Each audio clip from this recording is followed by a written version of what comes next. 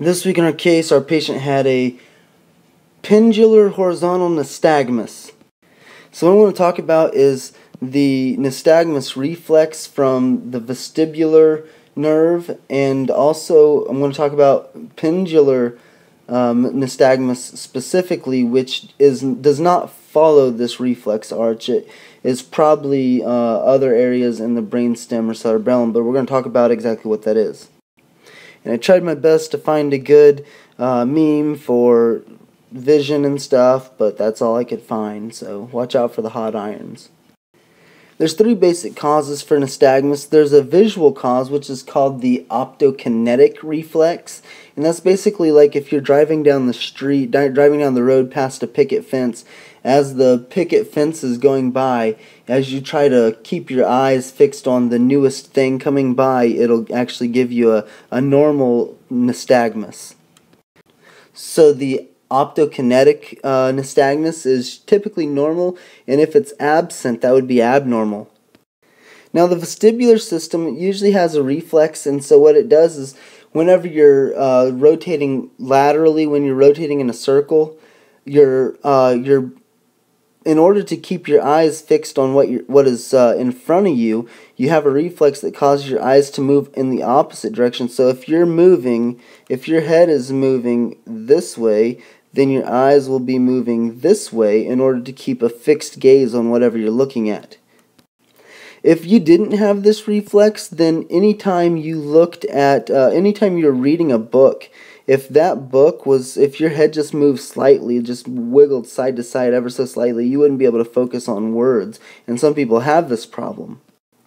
Also, you get a nystagmus when you spin. So the vestibular nystagmus you get if you spin in a circle really fast for a short period of time and then you stop and the world keeps spinning. This is all you have a nystagmus during that time, and so that's part of why it looks like the world is spinning to you.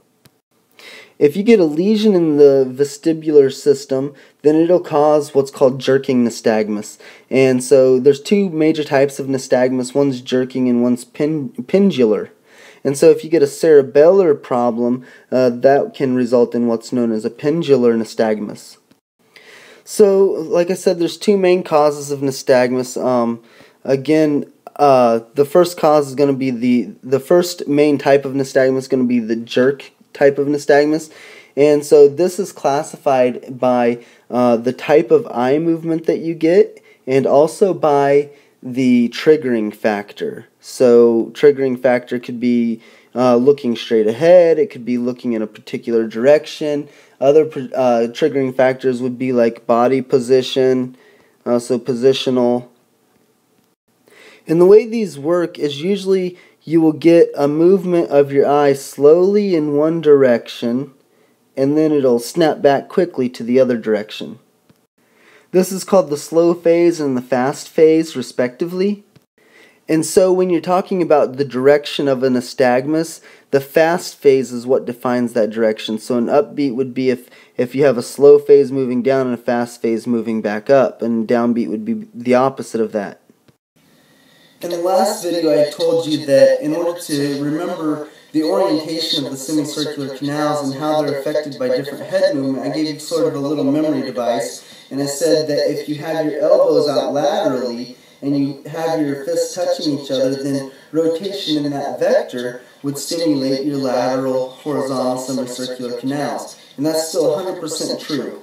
However, I gave you a sort of a quick and easy shortcut on the superior and posterior semicircular canal that is only approximately true. And I wanted to correct that because in order to understand nystagmus, you have to understand the exact orientation of the semicircular canal. So I said for the superior that if you put your hands, your fists on your head, and you rotate it in that vector, that you would stimulate the superior semicircular canals by basically shaking your head yes. Now the superior semicircular canals are not exactly out in front of you. They're actually at a 45-degree angle away from you. And so rocking sort of forward and to the side at a 45 would stimulate this right-sided superior semicircular canal, and then the left-sided would be to the other direction.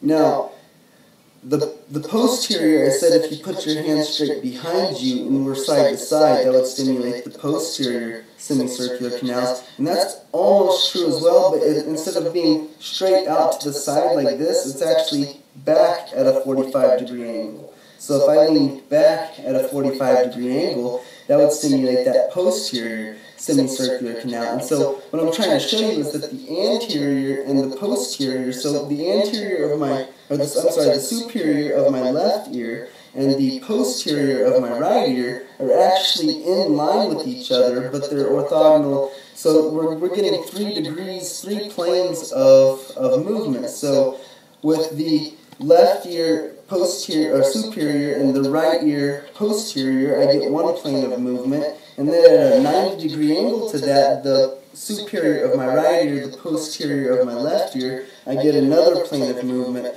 and then with the lateral horizontal semicircular canals, I get another plane of movement.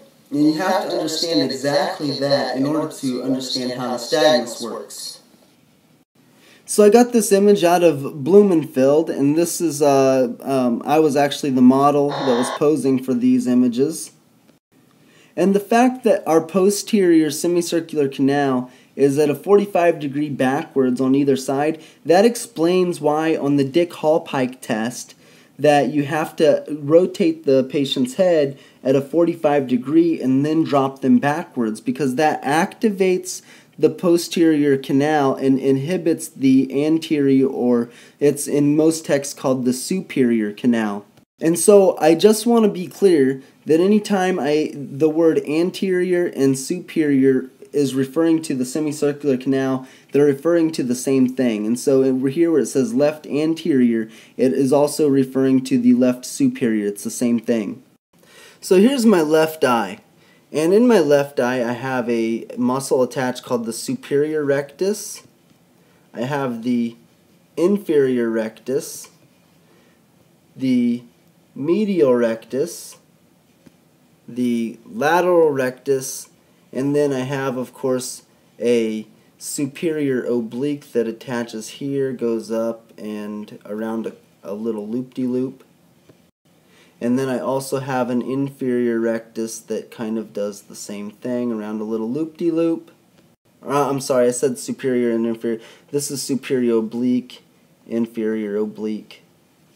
Now the muscle that a specific semicircular canal is acting on is a muscle that is approximately in the same plane as that canal. So if I were talking about the lateral semicircular canal, so this, let's say that this is my semicircular lateral canals from the left and from the right.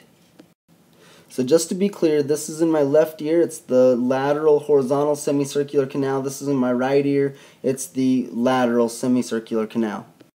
So let's just imagine for a moment that my right semicircular canal is activated. This is the one that's being activated. When the right is activated, it will activate the left lateral rectus, it will inhibit the left medial rectus, and it will activate the right medial rectus and inhibit the right lateral rectus, so that both eyes will look in that direction towards the left. So what happens when I have a lesion? So let me redraw my eye really quickly. So I have a lesion in my, so here's my left, here's my right, here's my, let me zoom out a little bit. Here's my left eye, here's my right eye. I'm going to make them all different colors and crap. So I got my left eye, got my right eye. I have my left and right semicircular canals. And since these semicircular canals are in the lateral plane, I know that the only muscles that are acted on will be the lateral recti, the lateral rectuses, and the medial recti in both eyes. Now there's a base input of information from both sides. So this is constantly coming over here and saying activate, and it is constantly coming over here and saying inactivate, so turn off, and it's coming over here and saying activate with a star, coming over here and saying inactivate with an X. And you're getting the same thing from the left side, so it equals each other out. As long as there's no movement, you get this base input and they equal each other out, and there's no movement of the eye unless you tell your eyes to move. But what happens if I get rid of the right semicircular canal? All of a sudden my input to look to the left is gone, and all I have now is input from the system saying look to the right. So I get this slow moving of the eyes to the right, and then I get a snap back to the left. And so with a lesion to the right semicircular canal, you get a left beating horizontal jerking nystagmus.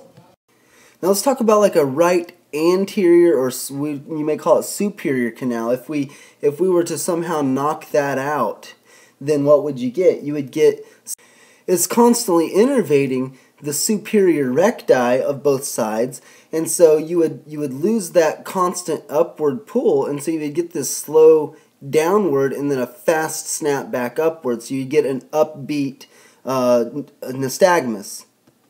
But not only that, it's innervating this superior oblique, and so whenever you get that, you have a slow downward clockwise rotation with a fast counterclockwise, so that's called the counterclockwise torsional phase. Now if you were to do the posterior semicircular canal would give you, instead of upward beats, you would get downward beats, but you would also get a counterclockwise rotation, a counterclockwise torsion. And so with the left, you would get the torsion you would get from the left anterior and posterior canal would be towards the other direction, would be clockwise. Now let's stick on our right side. So we have our anterior or superior, we have our posterior, and we have our lateral. What happens if we take all of those out? Well, what's going to happen is that the up and down are going to cancel each other out, but the counterclockwise movement is going to summate. So you're going to have a counterclockwise with a left beat combined. So you're going to have a mix of a counterclockwise torsional and left beat at the same time. And so it's important to know that you can get these jerking nystagmuses by damaging the vestibular system, or you can also get it by the vestibular tract inside of the vestibular tract within the brain stem. And so whenever you do the brain stem, it can be bilateral. You can have bilateral lesions, and so you can get some crazy mixed nystagmuses whenever you have stuff going on the brain stem. Rather, if you just had it on a unilateral side of your head, you had some type of trauma or you had some type of infection, then you would have just less going on. So what I've got here is the rostral medulla, the pons, the midbrain, and I've got my vestibular portion. I've got Scarpa's ganglion. I'm going to put SG, Scarpa's ganglion. And so if we come in, zoom in a little bit, what we're going to have is from Scarpa's ganglion, we're going to have two projection fibers coming out, and they're going to synapse at this place right here that is called the medial vestibular nucleus.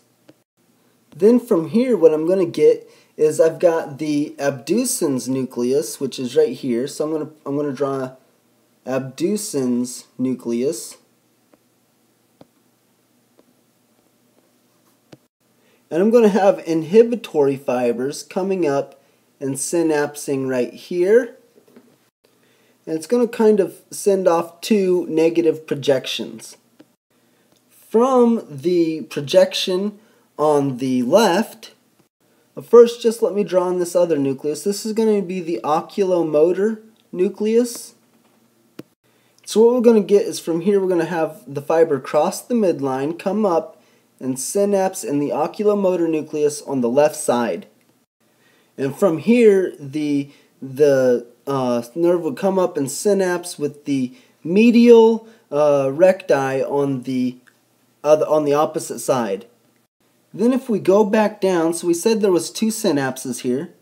This is the abducens nucleus, so what's it going to do? It's going to come up, it's going to go all the way around, and it's going to synapse on the lateral rectus on this side.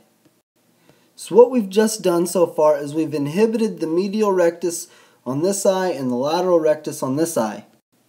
Now let's go back and finish the pathway, because we have another nerve that has synapsed in the medial vestibular nucleus. So what's going to happen with the second one is it's going to cross the midline, and it's going to come up here and give two synapses into the abducens nucleus on the contralateral side. Then this medial one is going to first come up and cross the midline, synapse in the oculomotor nucleus, and then from the oculomotor nucleus it's going to come up and synapse on the medial the medial rectus of the eye. And then of course we go back down to where we were, and this one's going to go all the way up to the lateral rectus and synapse here. And so since it looks like this guy is looking at us, we're going to call this the right, we're going to call this the left. And so you can see what the point I'm trying to make is, zooming all the way out, if this the left ear, in the left vestibular system, in the lateral semicircular canal, whenever it is activated, it's going to cause movement to the left side, or to the right side. And if it has a lesion in it, it's going to cause a slow movement to the left with a beat, a rightward beat. So it causes movement to the right, and it also causes nystagmuses with a right beat if it has a lesion. So what's the treatment for nystagmus? Well, if it's a pendular nystagmus, the medicine's going to be different than if it's a jerking nystagmus. So pendular nystagmus, for example, the mainstay treatment is IV anticholinergics.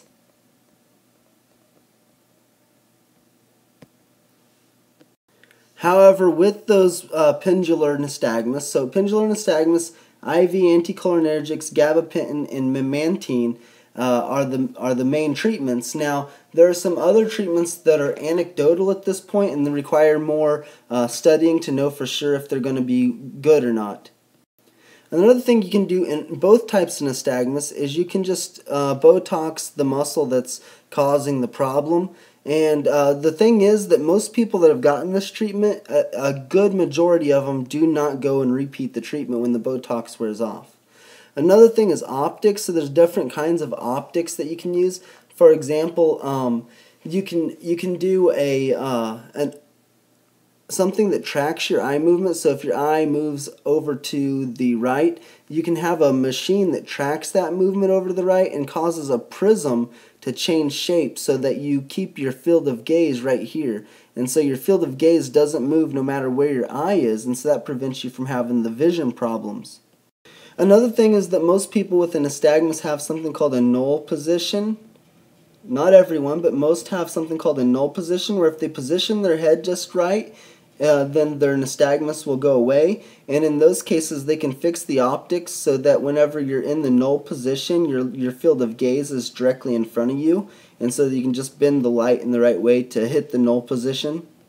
And the last thing is surgery, and what I understood when I was reading about this is that you set up the muscle that is contracting so that it always pulls your eye into the central position to looking forward. You basically reattach some muscles so that it always pulls your eye to central gaze, and that will allow you to be able to look forward and without having your vision problems. It'll allow you to read books and that kind of thing. And I'm sure you can see how all of these things would cause problems. Now lastly, let's talk about an acquired pendular nystagmus. So there's congenital pendular nystagmuses and there's acquired.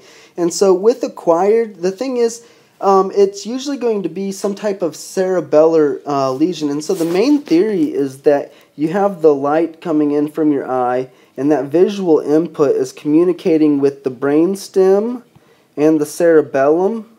And through all of that communication, it's keeping your eyes fixed where they need to be. But whenever there's problems with that, there's communication problems, you get this pendular nystagmus where your eyes will move in a sigmoid shape. So I'll write that out, sigmoid. And there are different types of sigmoid shapes, and all the sources say it's kind of an exercise in pattern recognition.